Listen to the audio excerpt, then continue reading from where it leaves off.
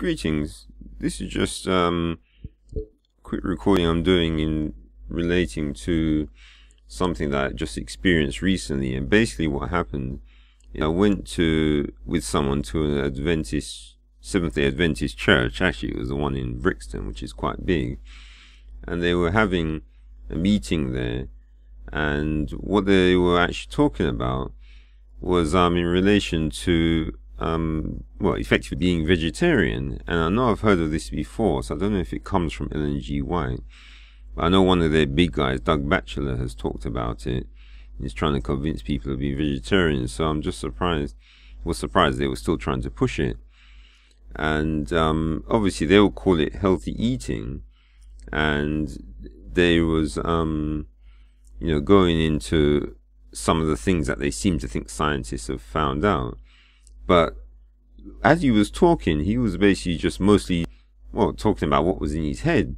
And so I'm waiting for him to come up with some scriptures against it, but that just didn't seem to be happening.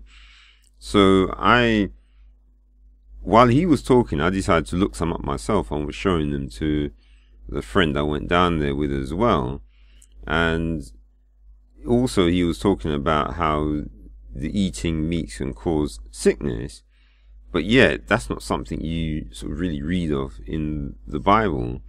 But so what I'm going to do is just read you some of the scriptures that I'd found while I was, basically he was going on, not really getting anything from the Bible. Okay, first thing I found out was that the Levites, they actually had to eat quite a bit of meat, especially considering the sacrifices that God had ordered them to do. So since God gave the orders, they had to do it. So the first one I'm going to read from is Leviticus 10:16-20, and it says, "And Moses diligently sought the goat of the sin offering, and behold, it was burnt. And he was angry with Eleazar and Ithamar, the sons of Aaron, which were left alive, saying, Wherefore have ye not eaten the sin offering in the holy place, seeing it is most holy, and God hath given it you to bear the iniquity of the congregation, to make atonement for them before the Lord? Behold, the blood of it was not brought in within the holy place. Ye should indeed have eaten it in the holy place, as I commanded. And Aaron said unto Moses, Behold, this day have they offered their sin offering and their burnt offering before the Lord, and such things have befallen me. And if I had eaten the sin offering today, should it have been accepted in the sight of the Lord? And when Moses heard that, he was content." So you can see here how the eating of the sin offering after it was burned is an important thing. So of course, if a vegetarian had come along and tried to convince Aaron and his sons that maybe it's a bad thing, or come on with the sort of usual presentation, then they might end up actually have been put to death because they disobeyed God. And this is something that, of course, vegetarians will conveniently forget, just because they're now living in relaxed times where they can pretty much ignore what God is saying. And this is one of the ways you can see why that pastor wasn't bothering to actually go into the Bible. And maybe he even knows that there are so many references to meat being eaten that he simply couldn't really bring many scriptures. And effectively, he's just trying to repeat what the scientists have been saying. He said, but of course the scientists are heathen, and they don't know how to get us to live forever. Another thing he wasn't doing was also trying to use Jesus, because that's another way that it would go against what he was saying. The first thing we can read of with Jesus is in Luke 24, 39-43, and it says, Behold my hands and my feet, that it is I myself, handle me and see, for a spirit hath not flesh and bones, as ye see me have. And when he had thus spoken, he showed them his hands and his feet. And while they yet believed not for joy, and wondered, he said unto them, Have ye here any meat? And they gave him a piece of a broiled fish and of an honeycomb, and he took it and did eat before them. And you notice that when they gave him the food, Jesus didn't suddenly say, no, I must be like an Adventist and be a vegetarian. No, he just ate it. And it's the fact that they gave him obviously the broiled fish, but also a honeycomb, which of course they'd say isn't good for his teeth and has lots of sugars and carbohydrates. But of course, since Jesus has so much knowledge, then if what he was eating really was dangerous, I think he would have told them and then refused it. But of course he didn't. He just ate it straight away, right in front of them. And the other of his thing is that when he said, he asked if they had any meat, they actually gave him meat. They didn't try and say, no, we've got some vegetarian stuff. No, he asked for meat and they gave him meat. And this is Jesus speaking, not just some random person. And we can read again of another incident that Jesus had, and that is in John, well, with non-vegetarians, I should say, and that is in John 21:9-13, which says, as soon then as they were come to land, they saw a fire of coals there, and fish laid thereon, and bread. Jesus said unto them, bring of the fish which ye have now caught. Simon Peter went up and drew the net to land full of great fishes, 153. For all there were so many, yet was not the net broken. Jesus saith unto them, come and dine. And none of the disciples durst ask him, who art thou? Knowing that it was the Lord. Jesus then cometh and taketh bread, and gave them, and fish likewise.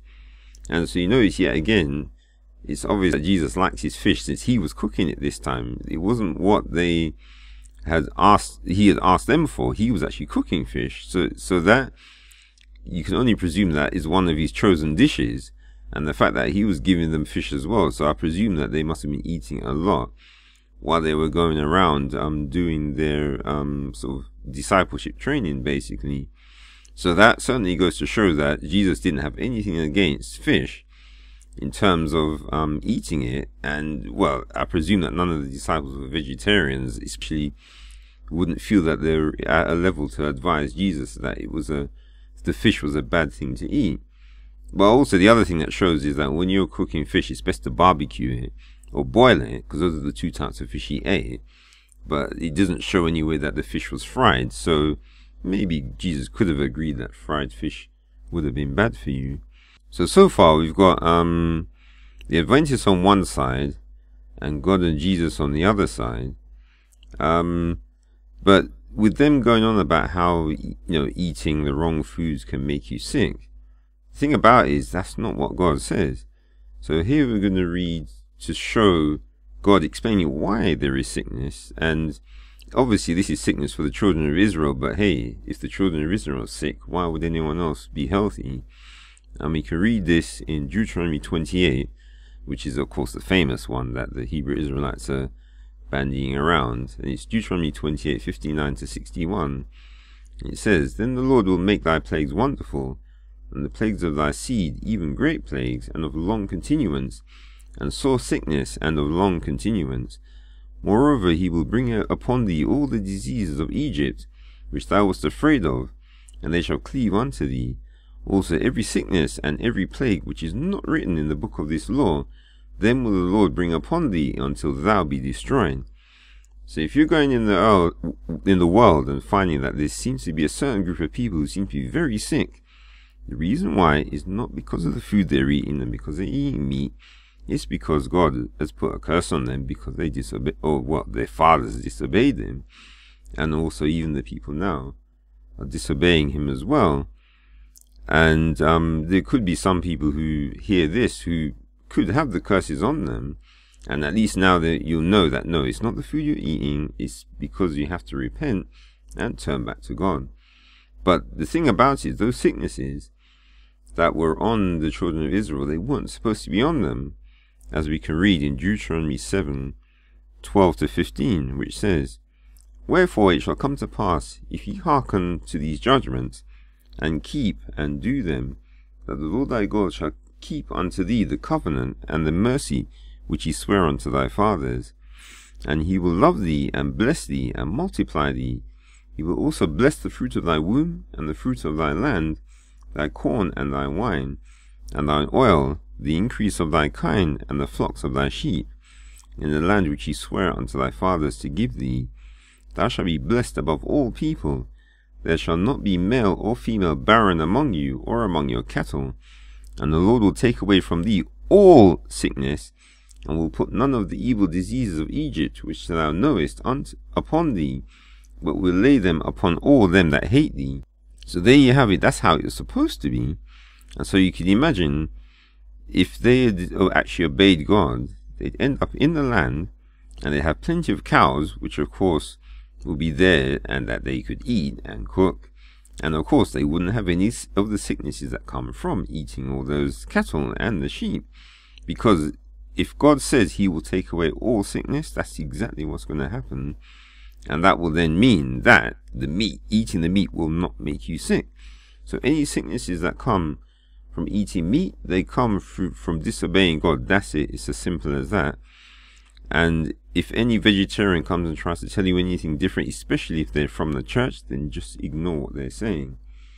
And you notice he even says the cattle wouldn't be barren as well, because that's how good God is. He doesn't just look after the humans. Even if you do well to him, your animals will be looked after as well.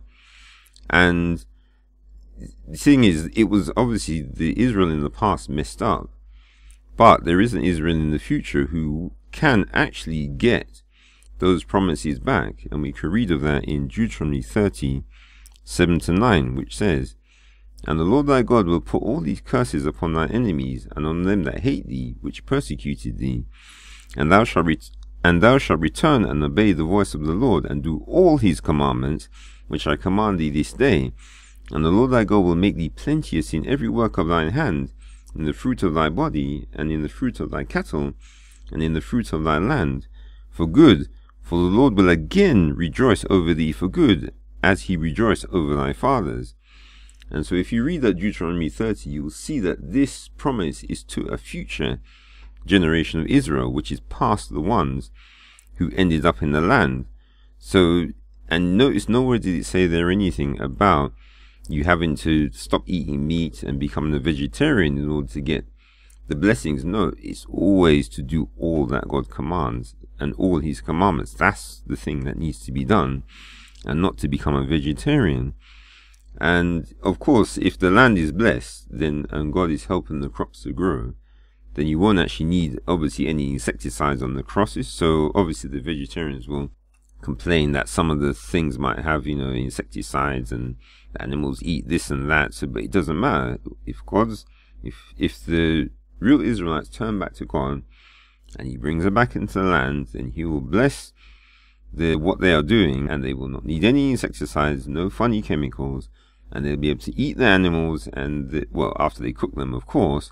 And because sickness will be taken away, it won't be the eating of the meat that will actually cause any problems, because God will have taken all the sickness away. Another thing that I remembered as I was there is that when you look on the earth, there's a whole load of grass on there, and sometimes you go on the common and there's just grass for miles.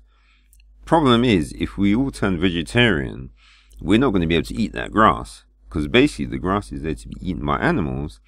And then once the animals grow up, then you eat, cook the animals, or kill the animals, cook them and eat them, so that the grass that they've eaten has been processed, and you can get the energy from that.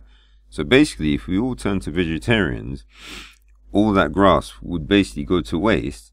And you notice that whenever God is talking about blessings in the Bible, he's always mentioning cattle and sheep, because he knows they are the main animals that will process that grass, and then of course can be eaten and then turned into good proteins. So basically, if anyone in the church goes on to you about trying to become a vegetarian, best thing you can do is ignore them and bring them these scriptures to show that no, God does not agree with what they're saying, and Jesus doesn't agree with what they're saying either, and that it's time for them they can keep being a vegetarian themselves, but stop giving people rubbish about the meat being bad for you, because basically the Bible doesn't say that. Okay, subscribe if you want to hear any sort of other sort of subjects that I talk about similar to this. Okay, bye.